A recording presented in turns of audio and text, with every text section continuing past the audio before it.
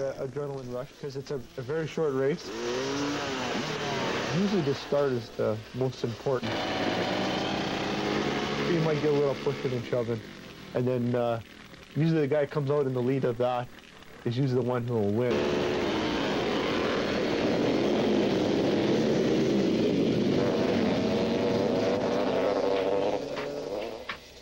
What are we working on today? Okay, I need a new set of bars put on here, and I got to add some studs to the back tire. Weeknights, you'll find the Hood family under the roof of their Winnipeg garage, a natural for 3 generations of bikers. During the summer, Kim Hood is a national motocross champion, but during the winter, he's Manitoba's Iceman. Okay, here, now, put it to where, sit on the bike and we'll adjust it to where it fits you right. His 4-year-old daughter, Amy, is geared up and determined to make her racing debut this winter. Dad, can you do what I can't? When she does, she'll follow the tracks of not only her dad, but her grandpa. Raymond Hood has been racing motorcycles for more than 30 years. As for the family tradition, he says he never pushed son Kim into ice racing, but he may have pulled him.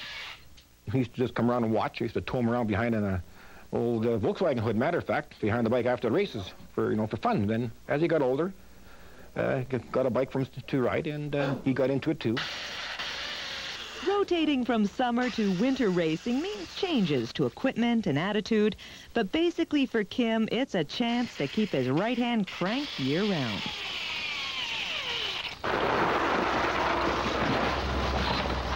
My friends bring my bikes out for me because I don't have no way of doing it, because I have to bring the truck. The truck is the Terminator. Not only is Kim a fierce Iceman competitor, he literally is the Iceman.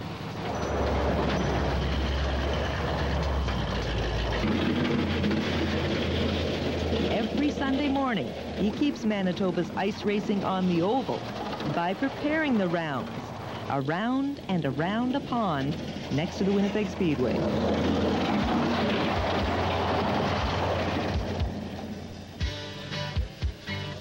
Cold enough today, the ice is going to stay hard. Yeah. Warm enough that we'll get a lot of people out to see it happen.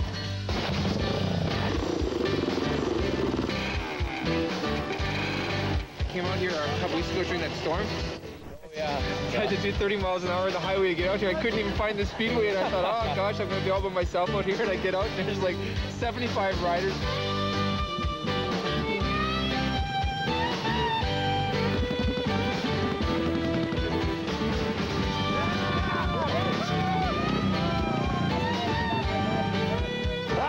You guys that are new or haven't raced before or have any questions, ask Paul or me, and don't just wander around in a daze. Which way do we go? Last time.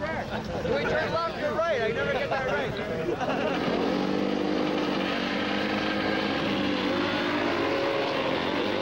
At noon, the racing begins.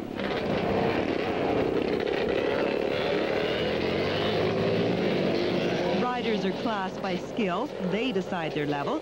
Machines are sometimes shared, and for $15, you race all day.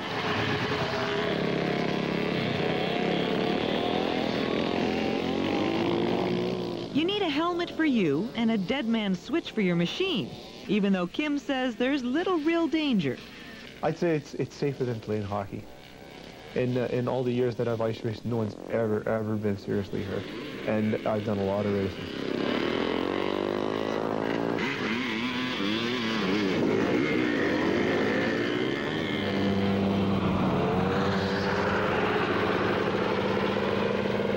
He's confident enough to let daughter Amy take to the track.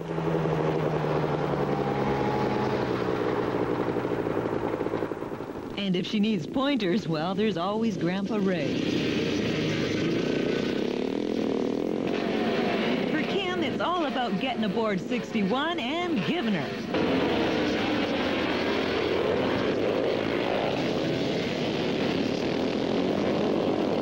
You're going as fast as you can into a corner, and you pretty well just throw it sideways. You got to hold the bike up and work the throttle, and usually trying to dice for position with somebody else. And you got to put a lot of physical effort into it. In this race, Kim is beaten by Al Keith, someone he's been dicing with for more than a decade.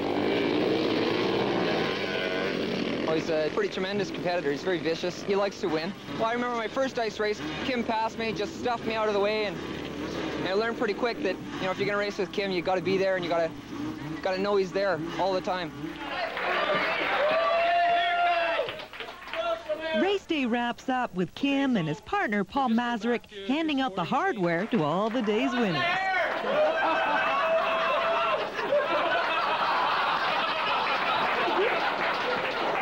You've been a junior for years. 13 years a junior. Thank you very much. Thank you very much. Going on 14 years a junior.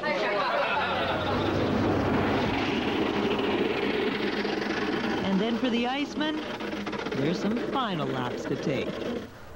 Well, it's a lot of work, but it's a lot of fun. It doesn't seem like work when you're out there.